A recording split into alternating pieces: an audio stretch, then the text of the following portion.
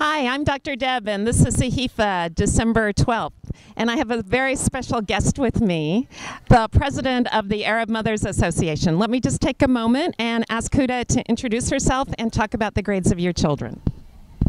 I'm Huda Al-Mansouri, Arab Mother Association President. I have two boys, grade 6, Abdul Aziz, and grade 3, Abdul Rahman.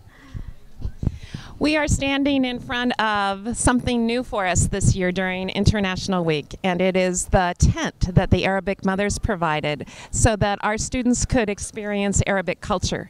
Huda, tell us a bit about the tent. The idea of the tent come because it's the symbol of the life in Qatar before 60 years or 70 years, and it's until now still we have it in our houses. During this beautiful weather, we put it in the deserts to go on the weekend and stay. So we thought that this is this symbol we should put it in the school during the International Week because it's the symbol of culture of Qatar.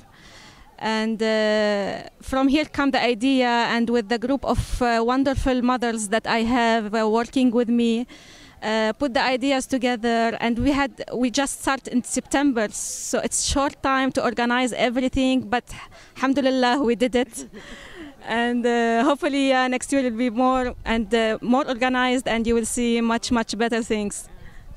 So our students from all 4 divisions are able to come in the tent and experience different displays. Let's talk a bit about the displays. I know a favorite one is the falcon. Yeah. The falcons, we tried to bring a professional falcons from Qatar, but we couldn't because of the National Day. They are busy with it. But as my children has their own falcons at home, and I promise all that kids and the schools that there will be falcons in the tent.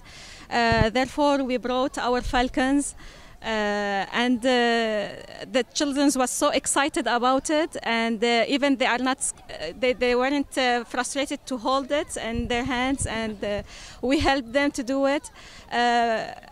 With the falcons in the tent, we had also the artwork from the special Qatari artist, and thank you for Qatar for the art center that they provide for us these beautiful art pieces. Plus we had also we have the art handicraft women that came. We had 2 different crafts and activities every day for 4 days, making woven basket and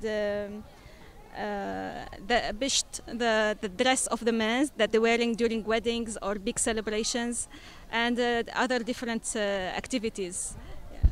So falconry, basketry, handicrafts, and the beautiful art of the region. And in addition, today we've got the treat of being able to have Palestinian dancers who are performing on stage by our 25th anniversary founders sculpture.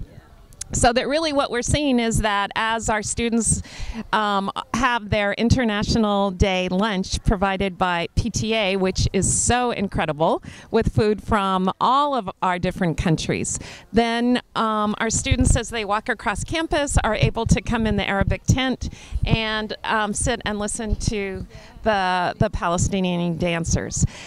What the audience needs to know is that this is new this year. We've never had an Arabic tent, we've never had dancers, and that this idea came forth from parent groups and is really here to be able to enrich the lives of all of our students, to learn more about the culture as a result of our parents saying, we'll put forth the effort, we'll do the work, we'll find these resources and bring them to the school. We thank you. This was the goal of the Arab Mother Association, to build the bridge between all the culture in the school and focus more about the Qatari and Arabic culture in the school. And hopefully we'll do it. And I want to thank all the wonderful mothers that helps me to do these events. Without them, I can't do anything. Thank you. And we thank you. We thank all of the Arabic Mothers Association. And that bridge between the cultures is indeed what it's all about. That's in our mission, vision, strategy 4. Thank you so much. And that's Sahifa this week.